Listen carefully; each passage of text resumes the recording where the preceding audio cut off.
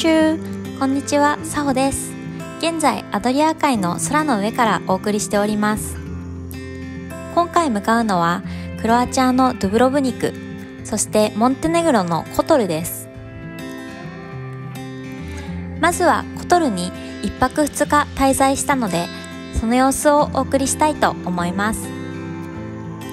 クロアチアの空港から車でモンテネグロに向かいます。陸路での国境越えは初めてなので緊張しました。クロアチアの出国審査が終わり、国境の看板が見えてきました。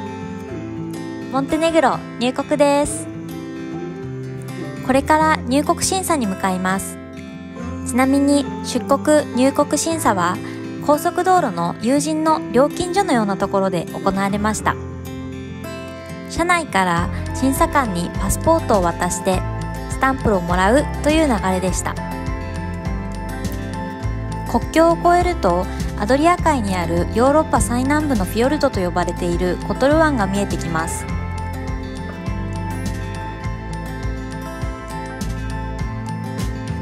丘の上から見るとレンガ色の屋根と海がとっても綺麗です。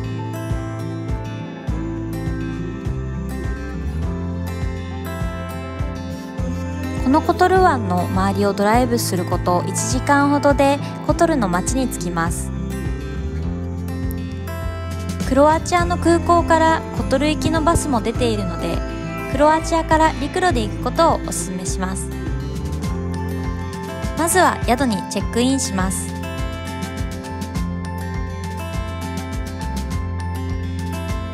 この宿では猫さんたちがお出迎えしてくれました。人懐っこくて可愛いですね。お部屋の中もヨーロッパの田舎っぽくて素敵です。テラスからの景色が綺麗なのでちょっと出てみましょう。コトルの街並みはここからだと少し遠いですね。明日はあの山の上の展望台に行きたいと思ってます。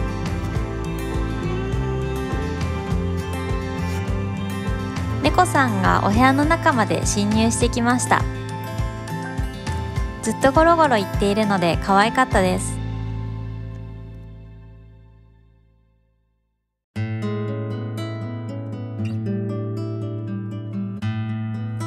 夕方から街に繰り出しました。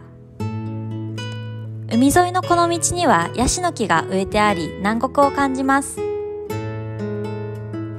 そして右手城壁の中にヨーロッパらしい旧市街が広がっています。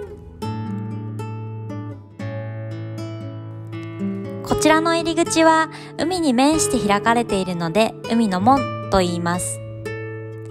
大砲も置いてあって雰囲気がありますね。さて中に入っていきます。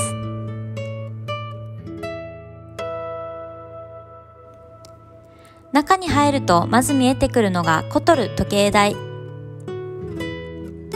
1602年に建設されたそうですが、この辺は地震の被害にたびたび遭ってきたので、実はこの時計台傾いているんだとか。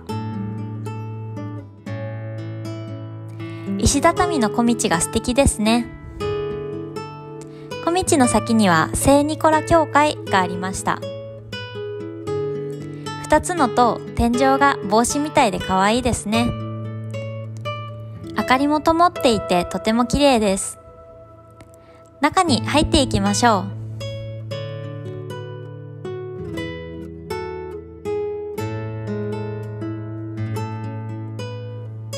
う。中の様子は祭壇画以外はシンプルで銅像などはなかったです。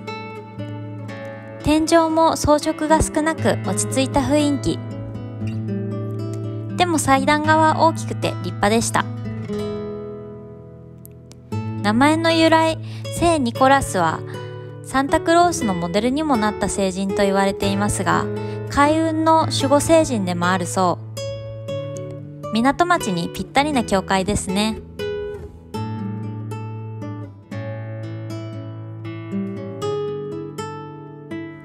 旧市街内にはこういった小道がたくさんあり、どこを歩いててもヨーロッパの雰囲気を感じられてとても楽しかったです。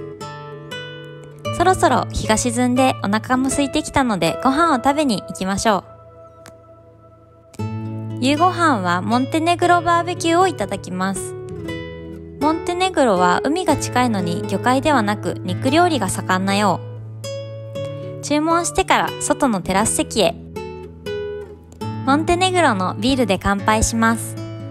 私のお肉は豚と鶏、どちらも柔らかくてジューシーです。旦那はサーロインバーベキュー。油もそんなに多くなさそうなのにとっても柔らかかったです。そしてテラス席にはお肉待ちの猫がスタンバイしていました。みんなにお肉をもらっていました。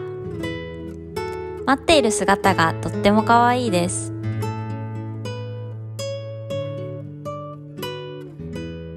コトルの夜景、海に反射していてとても綺麗ですね。あの山の光っている道が明日登る道です。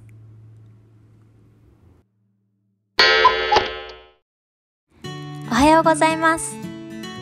朝から再び旧市街へ来ました。今から山の上の聖ジョバンニ要塞に向かいます。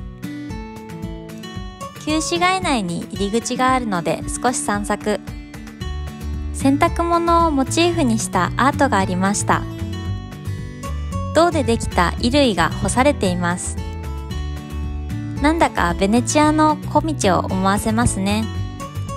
と言っても私はまだ写真でしかベネチアを見たことがありません。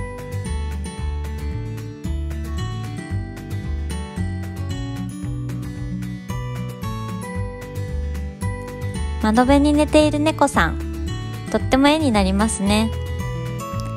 街中にはたくさん猫がいるので猫派の私はとても癒されます。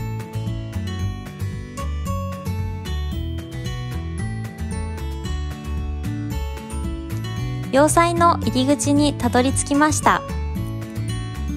ここから要塞に登っていきます。今日は朝早いのでまだ登る人は少なそうですね。昼は日差しが出て半袖で過ごせるくらいの暑さなので、暑くなる前に登ってしまおうと思います。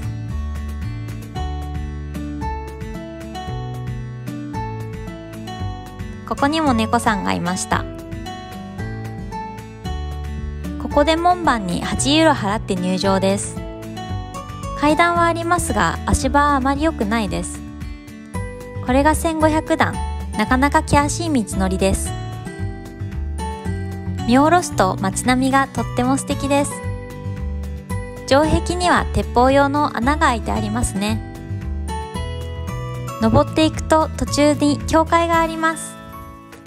まだ朝早いので開いていませんが、下山途中に開いていたので中の様子も見ることができました。こじんまりとしていますが、マリア様らしい温かい教会ですね。教会の前には茶トラの猫さんがいました。膝の上に乗ってくれました。教会から少しだけ登った場所からの展望。ここからの眺めがとってもおすすめです。教会のバックに世界遺産の街並みと海が一望できるのでとっても素敵でした。私たちはあそこの頂上まで登っていきます。なかなか長い道のりです。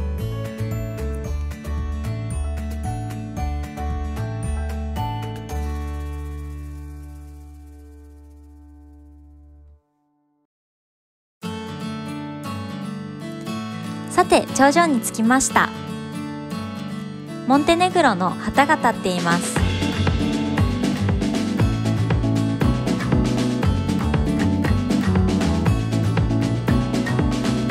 コトル湾がとっても綺麗に見えます。コトル湾は世界一美しい湾とも言われているそうです。ちなみにあの辺が私たちの宿。あそこからここまで歩いて登ってきました。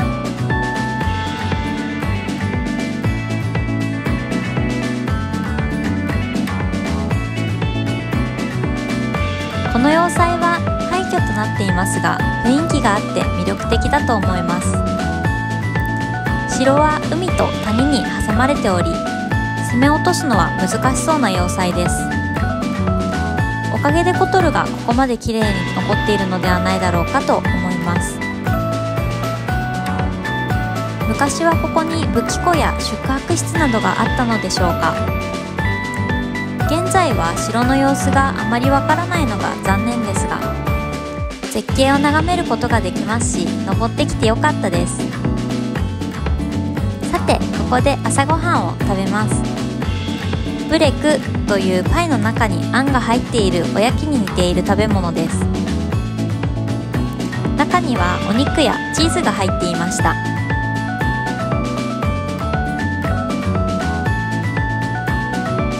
暑くなる前に下山したいなと思います。下山中、日が昇ってきたので街並みに光が差してとっても綺麗です。海の色も素敵ですね。